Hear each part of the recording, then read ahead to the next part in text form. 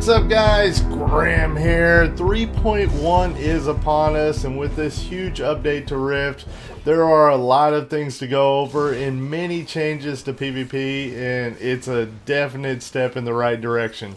So to start off with, I want to talk about the war fronts. Now, all of their max time limits has been reduced down to 15 minutes or 20 minutes on Port Sion. So what that means is that no longer can these matches be strung out for the long 20 minutes or 25 minutes or whatever they are. Now they are down to 15 minutes, and that is a great thing because, man, having those really long war fronts was absolute torture. But Port Sion was the worst with its 25-minute time limit or whatever it was. But now that that time limit has been reduced, you're probably not going to have these people going on these insane killing sprees like they were before. But that's okay because I'd rather fight in shorter war fronts. And also they have changed it to where the scoring mechanisms in war fronts award more points. So, take for instance, if you click on the station in the Gar station where you click on the orb and it gives points to the warfront, now it'll give more points. Killing players has been increased in points as well. It's going to give you 3 or 4 points or whatever it is depending on the warfront.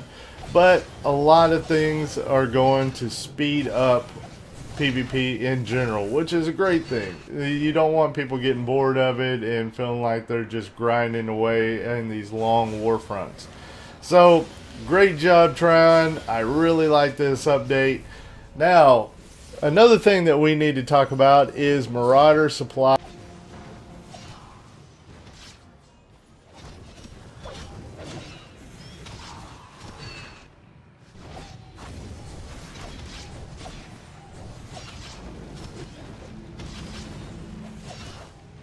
Chest before it was how terrible the gear was.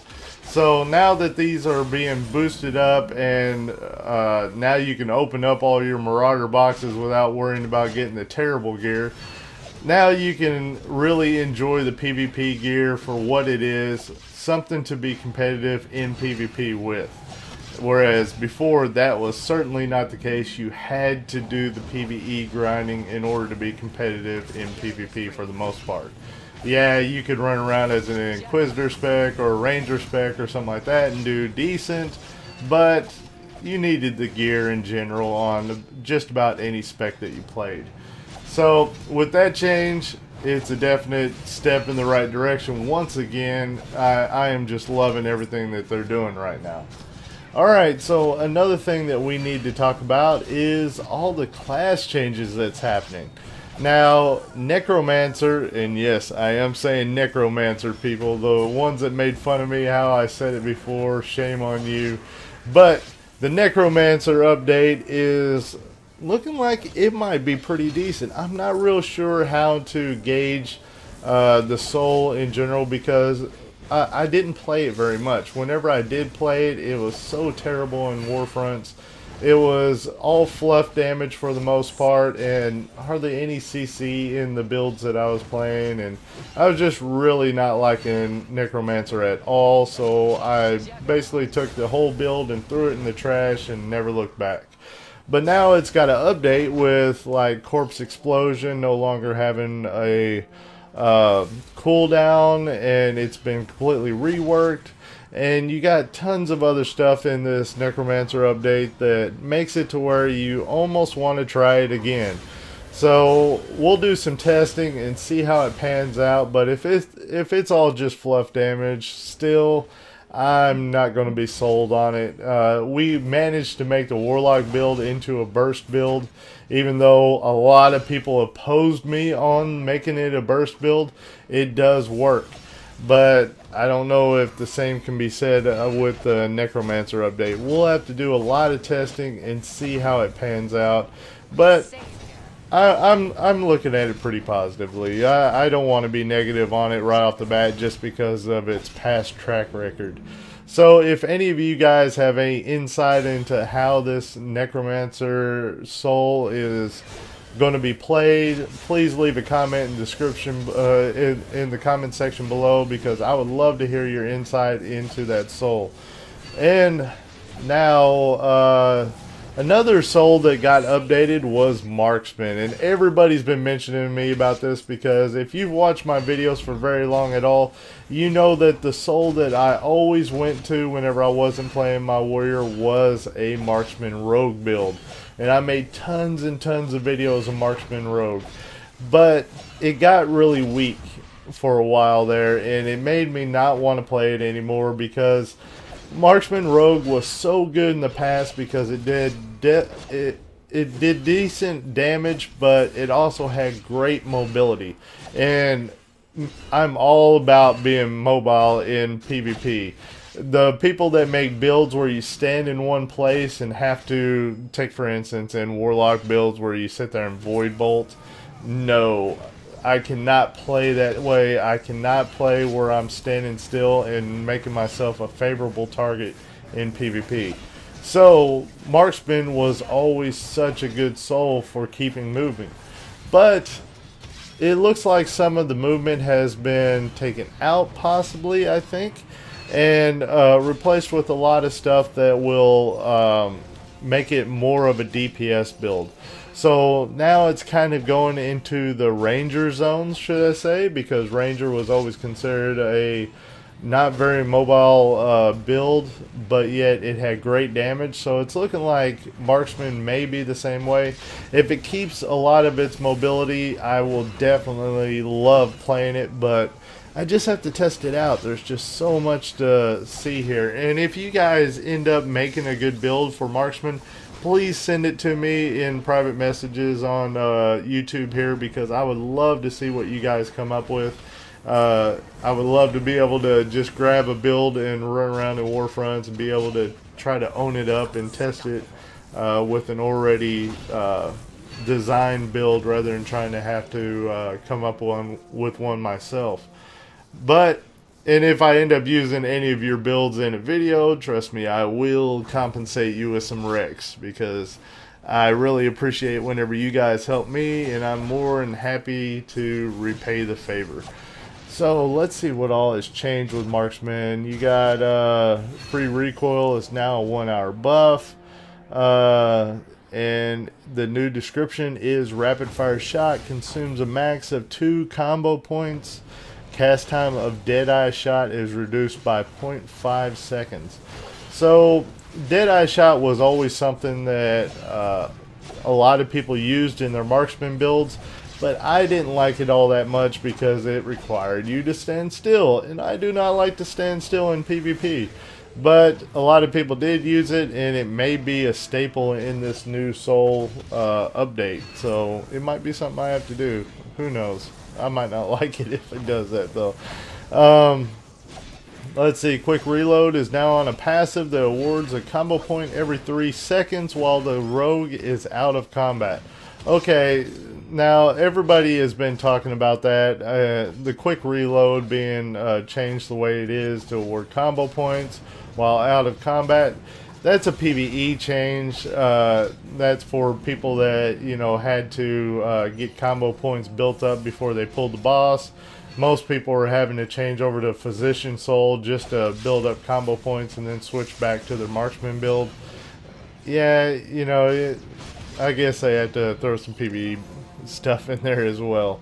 But Barb Shot also got a big buff. While bleeding, it increases the chance of the target being critically hit by Marksman channeled abilities by 10%.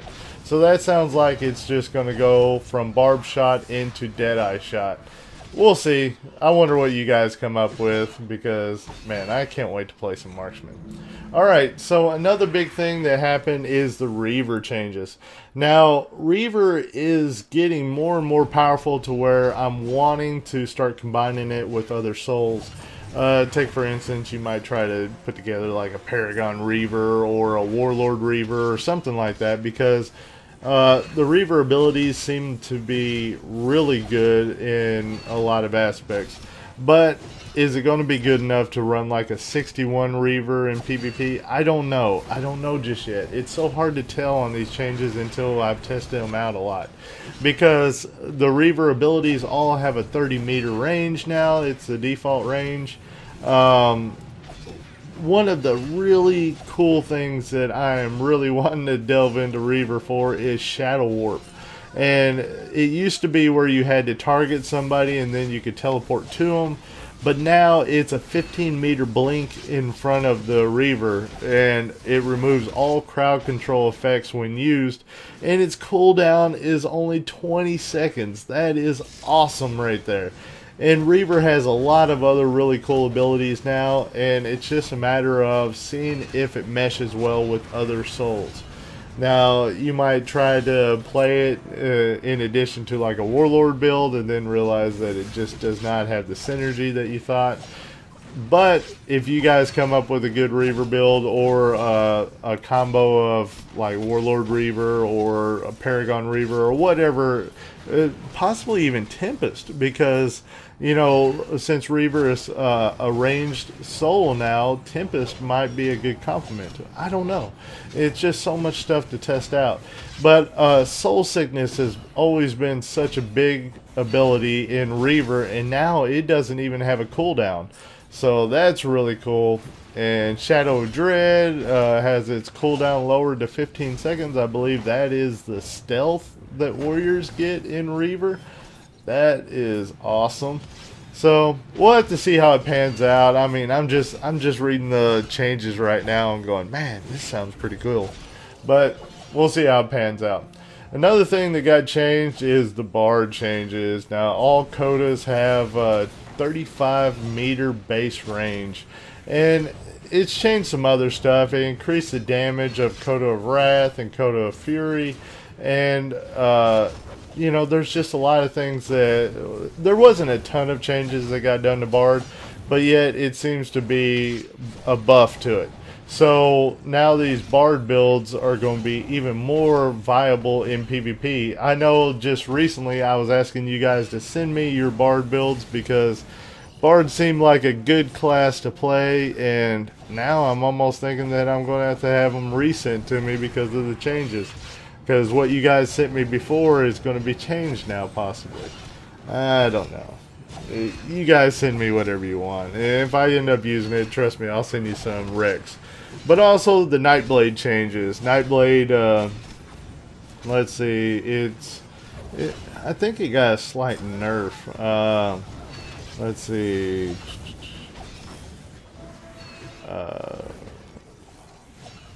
Yeah, well, no, it seems to have mostly benefits. Just the enhanced weapon enchantments is down 20% where it was 30%.